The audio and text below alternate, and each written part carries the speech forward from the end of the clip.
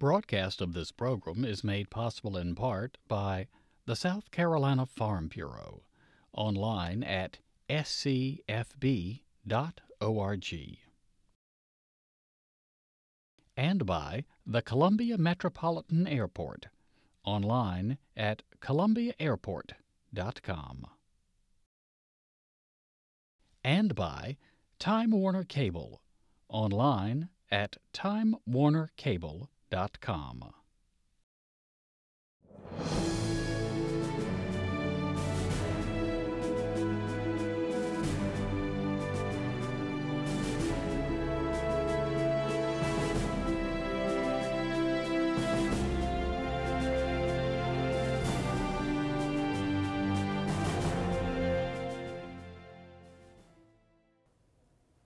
welcome back to This Week at the State House as the session of the General Assembly continues on.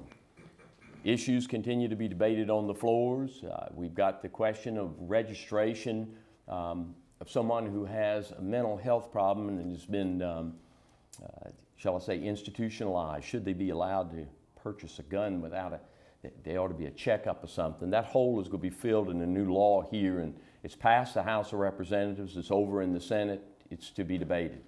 A lot of issues. The budget is, of course, being prepared in the Senate Finance Committee, and we expect that there'll be a budget debate in the weeks ahead. One of the issues being debated in this General Assembly, ethics reform, and that's what we're about today. What is ethics reform? What is it all about? Where is it going?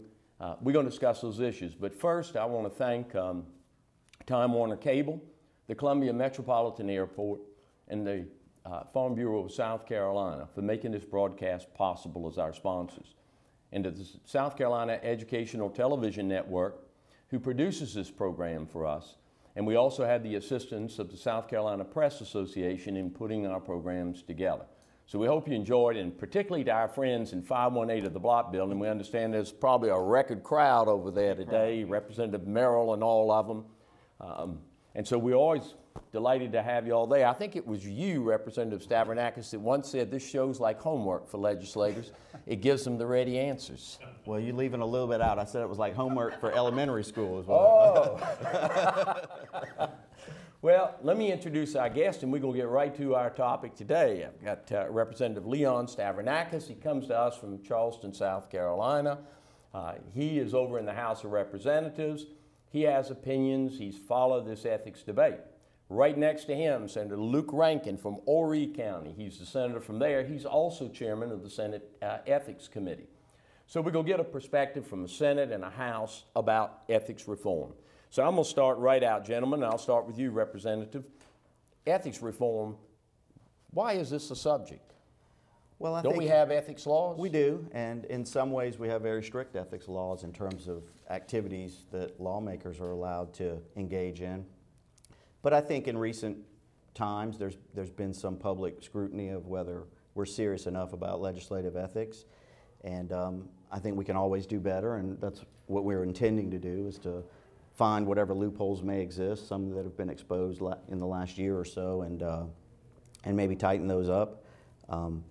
I think in the House we could deal with ethics legislation as early as today, and what that's going to look like is still up in the air.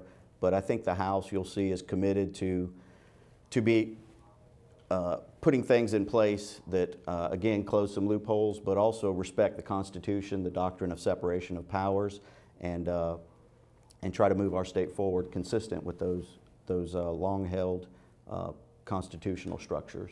All right, let's set the stage for our viewers so they understand what we're talking about. In the current law, the judicial branch has its own ethics. I think they call it judicial standards. All right, then you move to the legislature. The House has a House Ethics Committee. The Senate has a Senate Ethics Committee. Then you have the South Carolina Ethics Commission for the executive branch of government. And they are appointed by the governor, who's head of the executive branch. And we have ethics laws in place. Now, that having been said, you said that there are loopholes to it. So now I'll come to you, Senator Rankin. Are the loopholes the issue? Is that what's driving this clamor now for ethics reform? Well, obviously there is a hue and cry from more the recent history of precedent where the executive branch has been the subject of ethics problems. Former Governor Sanford, record $74,000 ethics fine for use of the state airplane.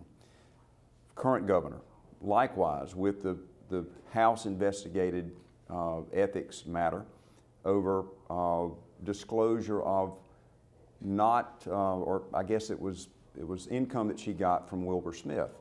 That was a ripe issue in her recent campaign. So 2 examples from the executive branch where this has been a bigger problem. And now currently SLED is investigating the Speaker of the House, and there may or may not be a House ethics investigation of his use of campaign funds for personal expenditures. We have historically, since Lost Trust, recognized around the nation as one of the toughest ethics laws regarding legislators. And you can't give anybody anything effectively. A lobbyist can't buy my cup of coffee. A lobbyist can't give me a ride home, etc. So the precedent for this is really from the executive branch. Again, as Representative Stavrinakis said, we do need to improve, and there are a number of things that are being debated in the Senate right now in the Judiciary Committee. We've got a ethics bill that would try to close some of the loopholes. Disclosure of income. Both of us are practicing attorneys. If we appear before a governmental agency, we have to disclose that in our statement of economic interest. Full disclosure, transparency that applies to us. It does not necessarily apply to somebody else who may have a quasi relationship with some business. Right now you don't have to disclose. Again, most recent example, Governor Haley with the Wilbur Smith contract. There was no rule, apparently, in the House that required that disclosure. So that's really what's driving this current ethics reform debate. Do you agree with his assessment, Representative? I do. I think you saw in that case last year involving Governor Haley that's a classic example of a loophole. She was being paid by someone who clearly did business with the state, but because they didn't do business specifically with the House of Representatives as an individual entity, ultimately the ruling was that under the existing standards that did not constitute an ethical problem or a violation of our ethics laws, and that's just way too narrow. I think you'll see us do something about that. But look, I mean, I said the same thing he said pretty much. We, in many ways, have some very strict ethics laws as applied to legislators, but people would like to see some of these kinds of loopholes closed, and I think we need to make a good faith effort to do that. But again, it's very important to me, and I think very important to a lot of people in the House, that we maintain the constitutional principle of separation of powers.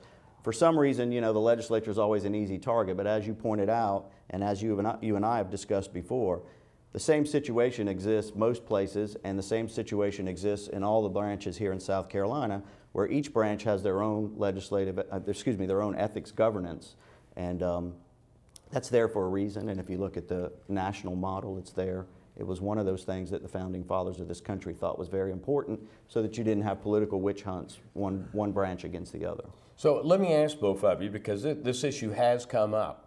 I've seen the debate about we got to put the legislature under the Ethics Commission, but if the Ethics Commission is part of the executive branch, and our South Carolina Supreme Court just yesterday reaffirmed again the constitutional doctrine of clear separation of powers between executive, judicial, and legislative, when it slapped the hands of the Budget and Control Board for attempting to usurp the power of appropriation, right, which is a legislative power.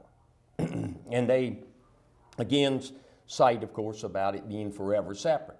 So can you, for instance, put the legislature under the executive branch without a constitutional amendment? I don't believe you can, and I know that there are some people in the legislature that want to go in that direction, but I'm hopeful the House won't go in that direction. I think that barriers are in place for very good reasons. They've endured the test of time and served our democracy well on the state and the federal level, and I think they're important. And again, it keeps that balance in place where we don't have one branch conducting political witch hunts against the other simply because they have the authority to do it, and there may be personality disagreements between them.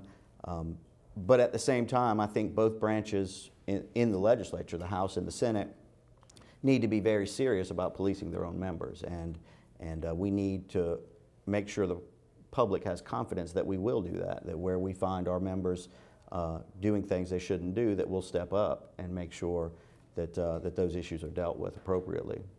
Your take on a constitutional issue, you want to weigh in on that, any? Likewise, the test of time from the Founding Fathers and the congressional model, folks don't like Congress, but Constitution likewise sometimes is not liked, but it likewise is the model, and the Founding Fathers envisioned the battles between the judicial, the legislative, the executive branches, and in this instance, executive versus legislative. There's no way that any ethics reform would come out of the Senate, and I dare say the House, that would effectively allow the governor, this governor, any governor, to have a supermajority of the appointees on the ethics committee, that effectively he or she could, as he's invoked the term, create and conduct a witch hunt to try to exert political influence. There's no way that's going to happen. We are talking about, and there are various ideas that would allow ceding to a mix between equally comprised House, Senate, and executive appointees to a statewide ethics committee that would look at the majority party and the minority party. So there's a sense of fairness politically within the party system, as well as a vote of those who would be appointed, again, a supermajority to conduct an investigation. Well, let me ask both of you, because you're both lawyers, this could be a tough question to you. If you're looking at combining the executive and legislative in this super ethics, why aren't you doing it with the judiciary? Well, for me personally, I don't support doing it, but I agree with you. That point has been raised. I don't know why. For some reason, we're being singled out as legislators by certain people. When you look at what we have, the power, to whatever degree it exists in an ethics committee, is far more diluted in the House of Representatives than it is in the executive branch, where one person, the governor, appoints the entire board that oversees the governor's ethics. In the House, the body at large, 124 members, have a voice in deciding, the only voice in deciding who sits on the Legislative Ethics Committee for the House. So again, I think, you know, you shouldn't combine these branches of government. I wouldn't want to bother the judicial branch any more than I want to bother the legislative branch. So that's not anything that I'm going to support, but I take your point well, that if one branch having governance over itself is a problem, it should be a problem for all the branches. But again, I think that model has served our state and country well, and I think we should tweak it but stick with it. Yes, do you have anything you want to add to that? I agree with that. I mean, you've got judicial canons of ethics. They are monitored. There's a process for ethics grievances to be filed. We vet that. You have judicial standards for the election of the judicial candidates. So I don't see us getting into that branch any more than they would need to and should get into the executive or to the legislative branch. All right, let me go back now to the legislative branch, because this has been one of the issues that's been debated. Legislative, I think they call them leadership pacts or something. It's a term called leadership pacts. Is that going to be dealt with in this ethics reform, or is that just something out there that's being discussed? Well, I'm going to jump on that because the Senate's been real clear, and our rules, in fact, prohibit our creation of leadership pacts, where either for good or bad, the perception is, and you hear this, you read this, Common Cause, a number of groups are kind of honing in on the potential for abuse.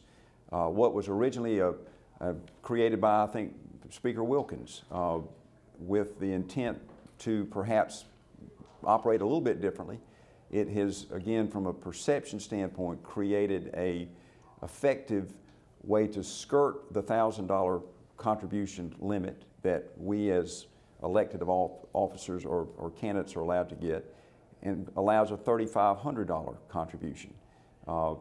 It's by rule prohibited in the Senate.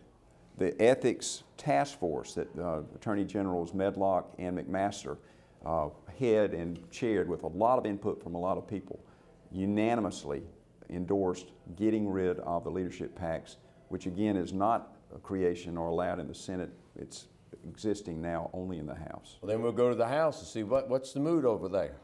Well, we're still in the process of flushing out a lot of issues, including that one. I'm hopeful the House will deal with that issue and follow suit with the Senate, and I'm optimistic that we will. I think you'll see a change in that area when the ethics bill comes out of the House. All right, let me ask both of you, going back now to lobbyists. Lobbyists, if my understanding of the current law is correct, they don't have to register for purposes of lobbying local government, do they? No. Is that going to be dealt with in this? The Senate bill, each iteration of that Senate bill specifically says that they will have to lobby, and the task force likewise recommended that too. So they will be registered?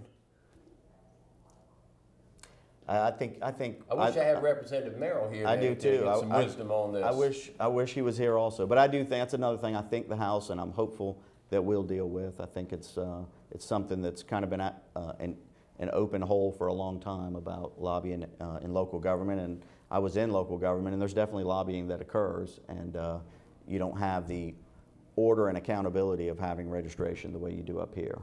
Let me ask both of you about, there's a growing controversy about committees, these committees that form, they call them like 501c7s or something, and they go out and they recruit money, and then they attack, and they don't have to reveal where the money's coming from. Is there any discussion regarding those, or are they exempted because of freedom of speech or whatever? Can either of you comment on what you hear in that particular area? Well, the Senate likewise is grappling with that. This is a product of the Supreme Court's decision a couple of years ago called the Citizens case, where effectively what was intended to be registered and disclosed, and by I don't recall what year this campaign election law came out of Congress, but effectively the Supreme Court said you cannot require that disclosure. So we've had campaigns in South Carolina in the recent times where you've got dumping of money by unknown groups at the last minute. They don't have to register, and the candidate is either the beneficiary of or the victim of outside groups with a single agenda special interest. So if they're putting false statements out there, you don't know who it is that's putting the false statements or the true statements. It's just it's like the shootout at the OK Corral, I guess. It's just whoever survives. That's right. Yeah, I'm hopeful we'll deal with that issue. It's a tough issue, though, because you're dealing with case law from the Supreme Court, from the United States District Courts, that have kind of, as you alluded, thrown us open into the Wild West in a lot of ways. And it's hard to find a way to craft language that would allow that regulation without running afoul of those court decisions. So we need to work on that, but I think it's a tough issue to find a way to deal with. But I think the public deserves to know who's influencing the elections that they participate in, and we need to work hard to try to find a solution to deal with that. The blackout period, I think, as people call it, under the current law, it's a few weeks before an election. You don't have to reveal who the donors are in the last 2 weeks. Is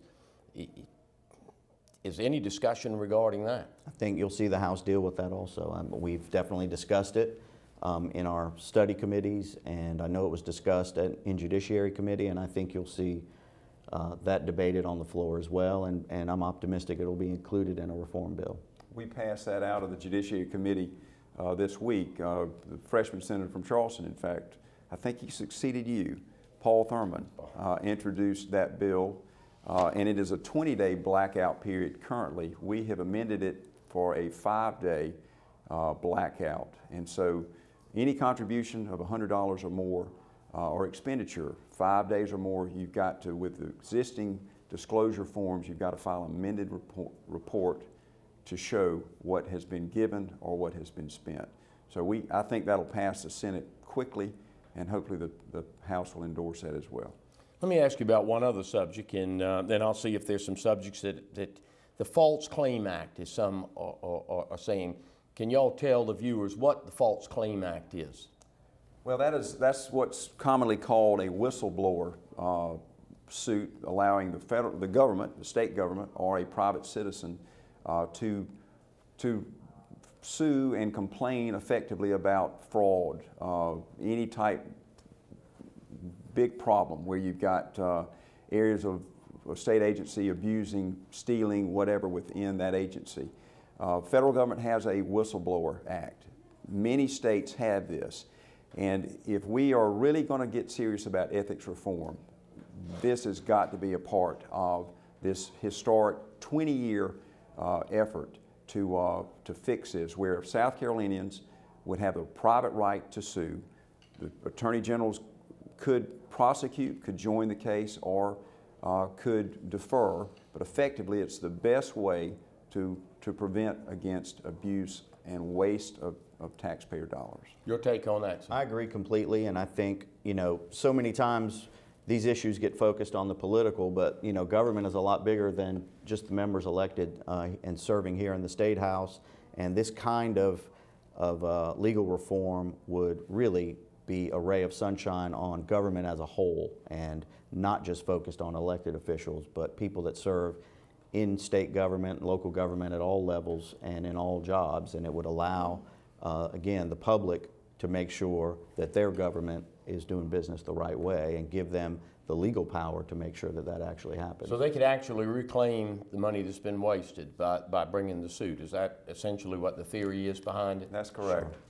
All right, we got about 6 minutes left in the broadcast, so what I'm going to do, I'll ask you, Representative, what are some of the issues that I've not asked you about that you think will come up in the debate in the House and be considered that potentially may be a problem or may not? With regard to ethics? With regard to ethics. Well, I think we've covered, you know, I think as with everything, the devil's in the details. I mean, we've covered the broad things, income, structure of governance, and some other issues. My personal preference would be to see us make structural changes, but to maintain the legislative parameters of our own governing body when it comes to ethics. I've been a proponent of a joint legislative ethics committee. I think that that has a good chance of getting serious consideration in the House as early as today. On income disclosure, I think we need to do more, and in some of these other areas. But one thing I want to point out, we need to be very careful that we don't so handicap people's ability to serve in this body that we basically, without meaning to, transform this body into a full-time legislative body. I don't think the people of South Carolina want to have representation by professional politicians. I think they want citizen legislators. That's been the model that we've had in South Carolina. I think you can look at U.S. Congress, states like California, and see all the potential damage that full-time legislative bodies can do to public confidence and public policy. And it's important that we have members that can come from home where they're working, raising their families, bring that perspective to Columbia and make sure that it's a part of the legislative process. And if we go too far, we're going to make it so that people, ordinary citizen legislators, cannot serve, and we are turning this place over to a professional political class, and I don't think that would be good for South Carolina. Senator, any issues you think that are going to come up? Well, I think the theme here is open government, transparent government, and then in terms of investigating and sanctioning or disciplining our own, the Senate's got a good model. The current Senate Ethics Committee, by rule, is equally based by majority and minority party. There's an even number of committee members so that there cannot be any perception that one side is taking advantage of the other.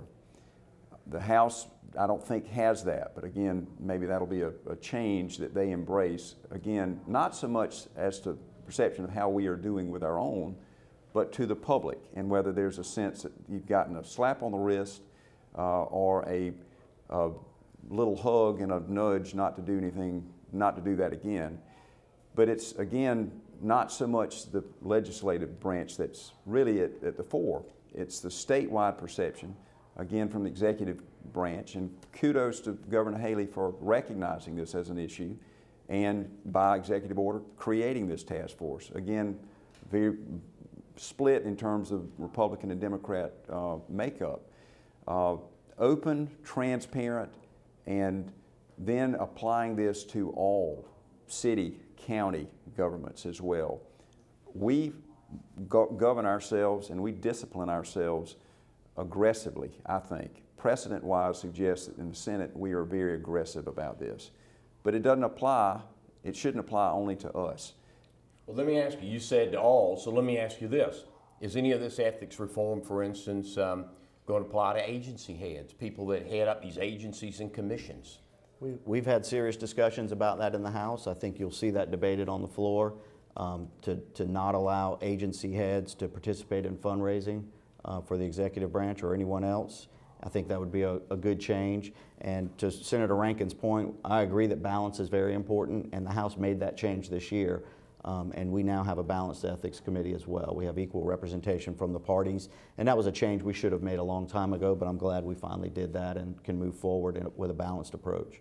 We have less than 2 minutes in the broadcast, so I'll start with you, Senator. Is anything you would like to tell the viewers that they need to be on the lookout for here with ethics reform in South Carolina? I am hopeful that with the support of the League of Women Voters, Common Cause, and a number of other groups, that we see that there is a problem, again, largely perception in some instances for the legislative branch, but that we will do something. We've heard testimony from John Krangle particularly, as well as some other folks that have said that if we're going to do this, the whistleblower needs to be in there. And it needs to apply not just to us, but it needs to apply to the executive branch as well.